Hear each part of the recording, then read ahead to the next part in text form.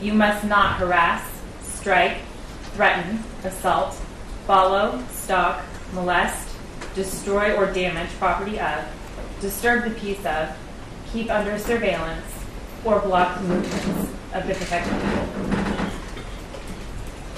You must not try to or actually get their addresses or locations.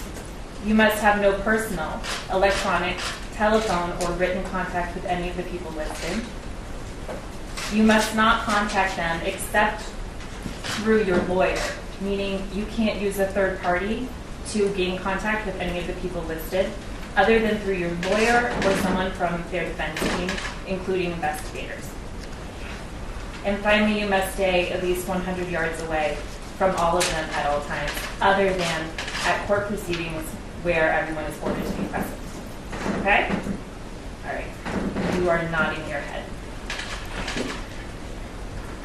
Ms. Turpin, the same exact thing goes for you. You are not allowed to own any firearms. You would have to relinquish those if you did own them and you were out of custody. You must not try to keep any victim or witness from testifying, coming to court, or testifying at court, or from talking to law enforcement or any other person that they want to make a report to. The protected people listed in the CPO, they can record any conversation that you have with them that would be in violation of this order. You must not harass, strike, threaten, assault, follow, stalk, molest, destroy, or damage the property of, disturb the peace of, keep under surveillance, or block the movements of those people. You must not try to or actually get their addresses or locations. You must have no personal, electronic, telephone, or written contact.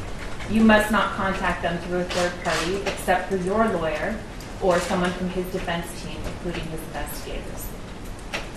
You must stay at least 100 yards away from all of the listed protected people unless you are ordered to be present in court at the same time as they are. All right.